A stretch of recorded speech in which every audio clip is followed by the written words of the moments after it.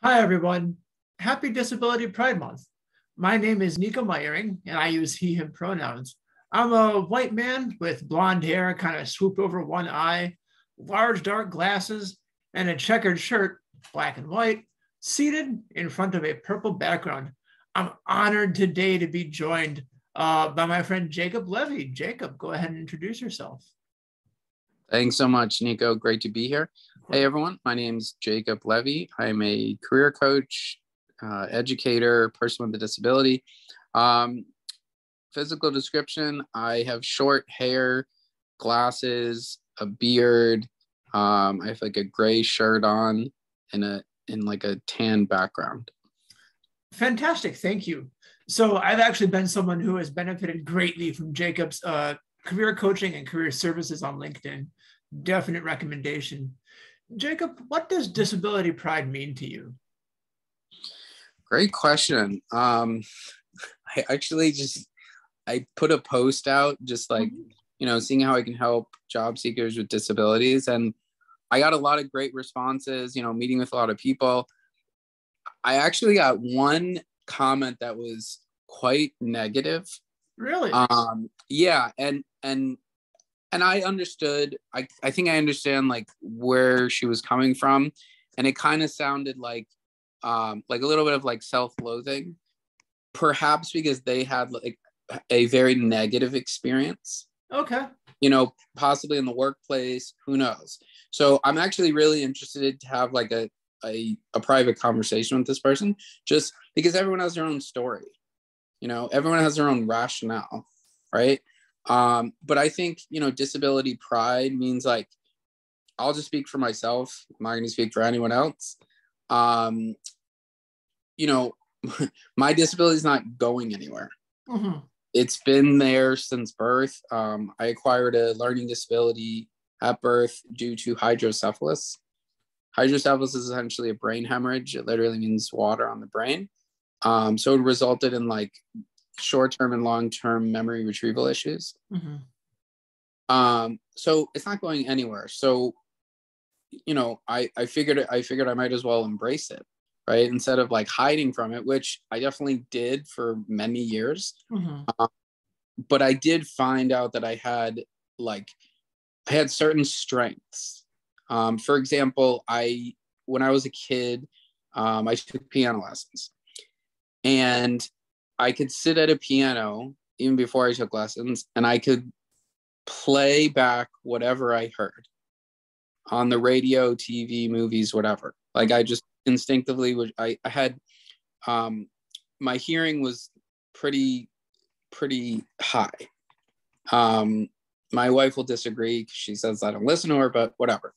But no, like I think when there's a deficiency in the brain, like I have a lazy eye. I have to wear glasses. I wore a patch as a kid to me correct too. my vision. Okay.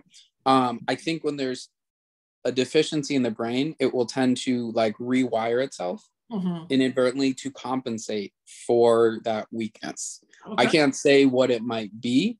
I think in my case, I've heightened like strengths. So like with music, I don't have perfect pitch, but I have perfect relative pitch. So if you played me a song in the radio and you told me the first note, I could play the rest of the song. That's impressive. Yeah, I mean, it's just a skill that I have. I've been doing it since I was 5 years old. But yeah, that's just like one tool in my toolbox. And so with that skill, I actually figured out how to use it as a strength to aid my own memory recall.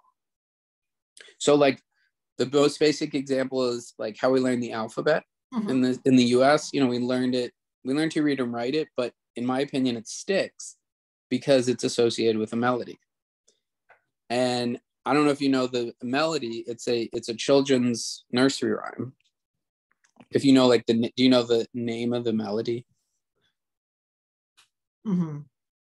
So it's Twinkle Twinkle Little Star. Ah, yes. The right. Old standby. Yeah. I mean, there's a million other tunes too. It's the same, like, so basically someone had and I think Twinkle Twinkle Little Star was actually a Mozart tune back in the day. It's just somebody adapted it to a children's nursery rhyme. So basically, I figured out how to do the same thing, but take any song and apply it to any task for memory recall. So whether it's like basic tasks, academics, stuff like that. And that's how I'm trying to like help other people with disabilities and memory issues as well. That's fantastic. I really resonate when you talk about your disability as a part of you that's not going anywhere. So learning to live with it, navigate with it, and find ways to work with it, that really resonates with me so often. We hear life with disabilities or chronic illness as fighting with yourself or as a daily battle. And that, I don't know, to an extent seems kind of self-defeating to me, because if it's a battle every day, then you have to win every day. And that's a lot of pressure. Absolutely. I recently put out a post about it, and I basically started this series, kind of like Dear Abby, like back in the day, but I call it Dear Disability. Okay. It's basically like me talking to myself, and one of them says like, Dear Disability, I won't let you quote unquote work me. Instead, I will let you work with me. Yes. Because it's like I'm still in control of myself, and I have a disability. It's not like, it's part of me, but I still feel like I'm in control, so to speak. Absolutely. This is a very comprehensive answer. Jacob, what is one thing you want non-disabled people to know about disability life? I think it's important that, so there are many disabilities, yes. Right? I am not a disability expert. I don't play one on TV. I'm not a doctor. I think the most important thing for people that are not disabled and people that are disabled, educate yourself. If you don't know about a disability, there are 8 million resources.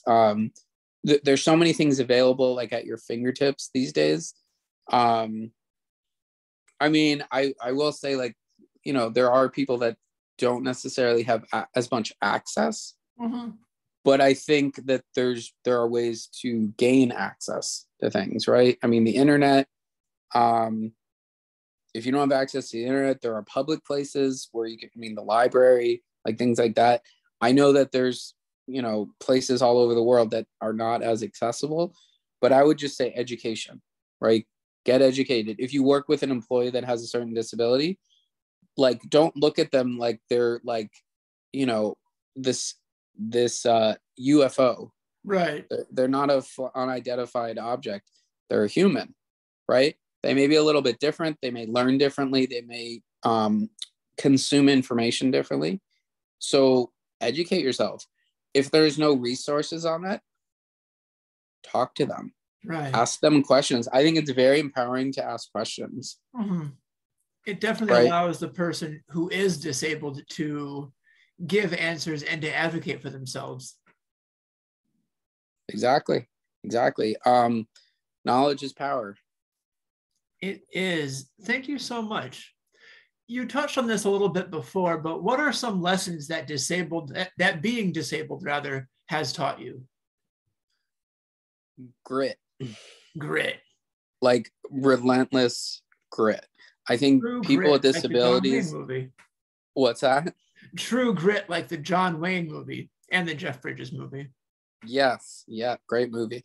Yeah, but just like relentless grit. I didn't know how much grit I had until I understood that failing at something is really a necessary ingredient in success. Yes. Like, if you want to succeed at something, you're going to fail. Like, I'm sorry, you are going to fail, but you have to understand that it is one step in the ingredient, in the, recipe to success. So yeah, I would say one thing is I've just learned to develop like an unbelievable grit and resilience, that from the outside to the naked eye, whether the person is disabled or not, be like, wow, this person, they're really strong and this, that, well, that is developed, in my opinion. That comes through life experience. That's not, I mean, sure, maybe it could be innate, like someone is just naturally has grit. I don't really believe that. I think you have to develop grit through hustle and like constant failures and try again. I'm not going to quote exactly, but I know Michael Jordan, he shot X amount of shots, free throws, and missed this many opportunities, and he just kept going. Mm-hmm. So yeah, I would definitely say like grit and being resilient. Fantastic. I believe Adventure Time tells us the first step to being bad at something is the first step to being good at something. So all we can do is fail better next time. Exactly. There's a great quote by, I think it's Richard Branson, the CEO of Virgin Atlantic, where he talks about entrepreneurship. And he says that entrepreneurship is like jumping out of a plane and building a parachute on the way down. Yeah. It made sense, right? Because like entrepreneurship is just like constant problem solving, putting out fires. That's why I think people with disabilities, we make some of the strongest entrepreneurs. Whether or not you're an entrepreneur or you want to be, we're constantly solving our own problems. That's true. So it's a good use case, I would say. We're definitely solving problems to more ably exist in a world that isn't always built for us. So we're always innovating. Yes. All right. Jacob, thank you so much for joining me. And I have our last question, which is, what have you had to unlearn as a result of being disabled? Wow, that's a really good question. And I saw that question and I still had to think about it. That's all right. What did I have to unlearn? I'm not even sure. I mean, I'm always like tweaking things. I'm always, even if I learn, like, okay, here's a good example. I'm doing all these professional development courses as an educator. So I'm also a special education teacher, and I have to do all these PD courses. So I'll watch a 30-minute video, and sometimes like if I'm not totally engaged, that's the thing about like metacognition. So metacognition is basically learning how to learn. Right, like you might learn differently and I might learn differently, right? Sure. I'm about like, I learn with like audio, visual, even tactile, kinesthetic, right? I have to like physically grasp something. So I might have to watch a video like twice to fully engage, right? And that's something I'm always learning about myself, is like, I might need to watch something 2 or 3 times versus my able-bodied peer next to me can watch it once and they're done. So that's something that like I don't know if that answers your question, but it's like something I had to like reteach myself. Yeah, no. When I thought of this question, I thought of examples of my own life and how I've had to let go of the expectation that I would be perfect the first time, or that there was always only one right way to do things. So I've had to free myself from that burden that ultimately was never mine to bear in the first place. It's a fantastic question. Jacob, I have loved talking to you. It is true what you say. The disability community is so wide and diverse that there's no one disabled perspective, disabled experience, disabled culture. Rather, we have many experiences and many perspectives and many cultures. Do you have any last words? And where can people find you online if they want to connect? Yeah, I really have enjoyed this experience as well. I definitely follow you, Nico, with all your awesome content. Thank you so much. Of course.